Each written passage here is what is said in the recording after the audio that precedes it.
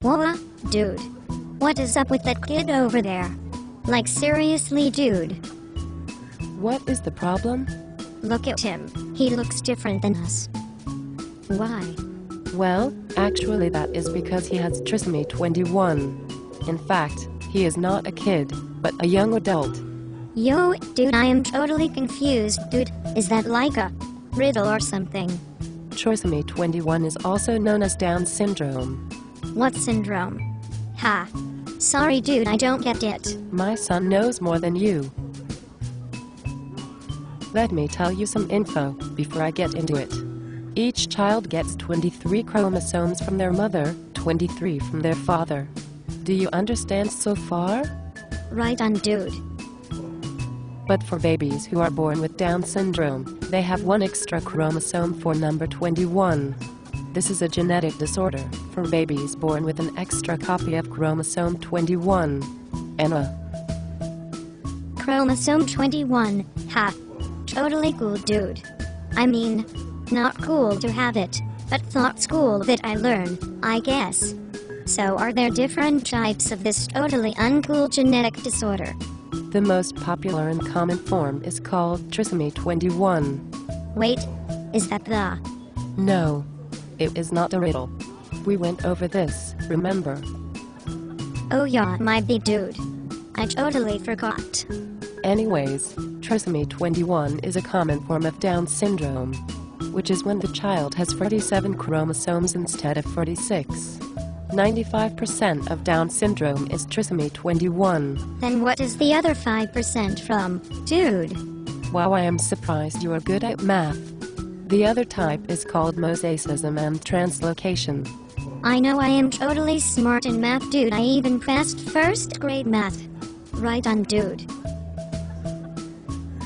But I am not good in whatever this subject is. Can you help me? I am totally stumped.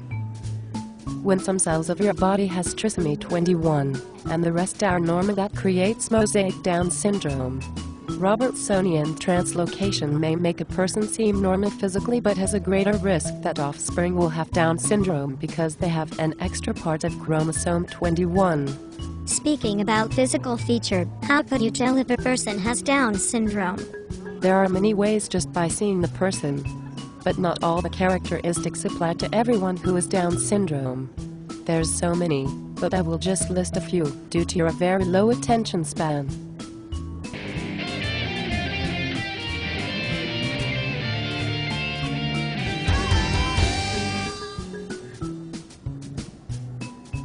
Wait, are you talking about me?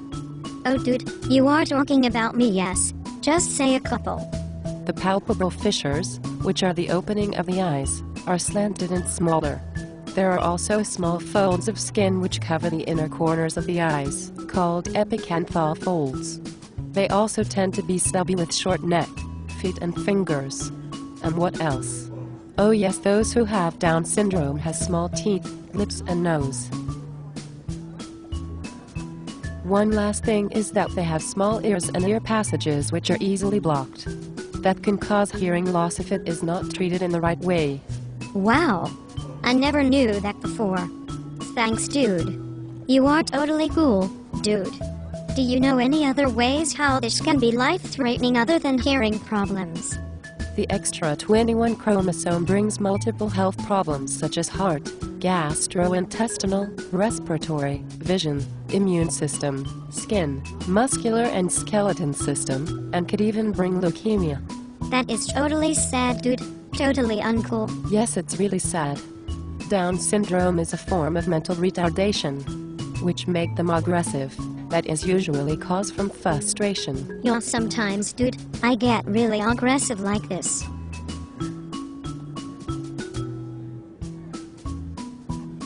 I'm okay. Anyways, they also have impulsive behavior and needs constant affection.